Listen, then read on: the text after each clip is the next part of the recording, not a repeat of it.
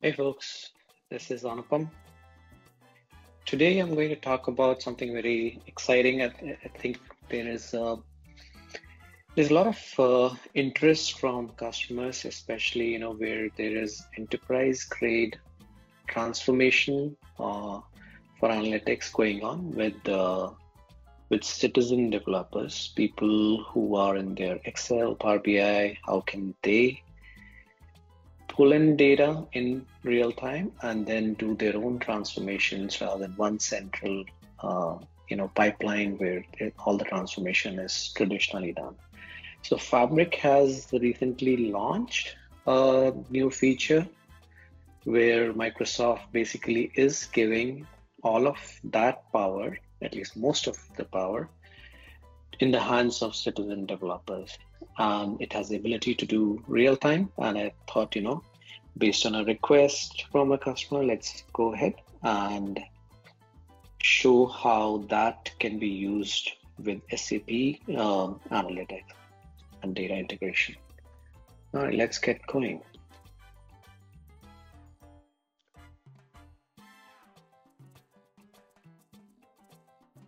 So traditionally, we have been using Azure Data Factory for data integration kind of tasks. The new feature from Fabric, which brings all of that power from Azure Data Factory onto your desktop with the Power BI and Fabric Dataflow Gen2, that's something which is more and more intriguing, and we'll do analysis and then we'll do a walkthrough of those features. So for all the solutions which we go with, this is the stream model which we use and assess essentially how the data is secured, how can the users pull in data on a timely manner based on when they need it rather than being dumped with information, how the data is relevant to their context and what they are trying to get done, ease of action once the data and information is there, how they can act upon the information. The fifth one is what is the support for APIs. I think traditionally most of the ETL pipelines are driven by data extraction and dump to files, but increasingly more and more of your timely information is going to come from API based sources, how that's provisioned. And the sixth, I think that's the one which is most interesting for SAP users, is the microsemantic model support. How can I get my purchase orders, sales orders, invoices, accounting documents available for my analytics and automation? So there's a detailed document out there. Here's the link. You can get into that. Let's focus on the Dataflow Gen2 and how does that fit in our stream model. It basically provisions cloud-based compute for real-time processing. And most of the features of Azure Data Factory, they are brought over, at least in terms of the broad level support, to Fabric. The interesting part, especially for SAP based users, is the ability to do real-time processing. As you probably know, Azure Data Factory, that's mostly batch oriented, and the integration, the ease of use, that's the citizen development model, where more and more desktop based users and non-development kind of users, how can they do their own transformations rather than depending on some developer who will be doing it, right? So compared to Azure Data Factory, I would say, it's much more intuitive. It's more, if you're familiar with, visual transformations, which can be done using Power Query, that brings, all of the power of Power Query based transformations onto your Fabric data flows. The learning curve is low, and the target seems to be data analysts and business users rather than the technical users. All right. The opportunity, or the strength obviously is real time and ease of use, and that should open up a lot of people who are interested to do data-driven decision-making analytics themselves rather than depending on a development team.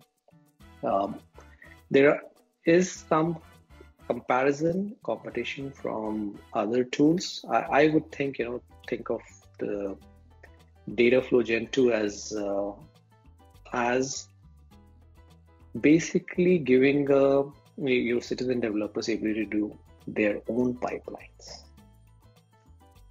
All right, so when to use what? I would go ahead and use Dataflow Gen2 for giving business users the ease of access and real-time processing, and I would still stick to Azure Data Factory for complex, large-scale data movement and in batch mode. All right, let's see how this translates onto SAP. So this is our favorite RM07 docs report on SAP. We'll run this with a variant. USB for SAP. When we execute, we get this set of outputs. Now, going to Fabric Dataflow, we have created this module, which is for USB for SAP, and published this so that whoever is within this workspace, they will be able to consume it within their data flow. So I'll quickly walk you through, there's the same parameters which we have been seeing. What's the report name? What's the report variant? And this, by the way, can be downloaded or exported to the desktop as well. And once you publish it, it can be used across the user community. So here's the steps you would typically do. You go to expand this, use get data, click on data flows. The published data flows, they would go through an on-premise gateway for data flows, and then you click next. What it will bring up is within the workspace, what are my published data flows. When I select this one, it will pop up the USB for SAP. When I say create, it is going to go run that particular Power Query code and get the data within my data flow. So here it is. It has brought in 36 rows and all of the data which we are seeking from SAP. Now, it's pretty straightforward. I think most of the people will be very comfortable with all the visual transformations which are possible within your Power Query. Use first row as headers, keep top rows, remove rows, etc. Those are standard features from Power Query, which are available now for usage. All right, so what did we do? We basically compared when to use Fabric Dataflow Gen2 versus Azure Data Factory with USB for SAP, and we quickly walked through how I would use a USB for SAP Dataflow Gen2 within my Fabric environment to get the data from SAP.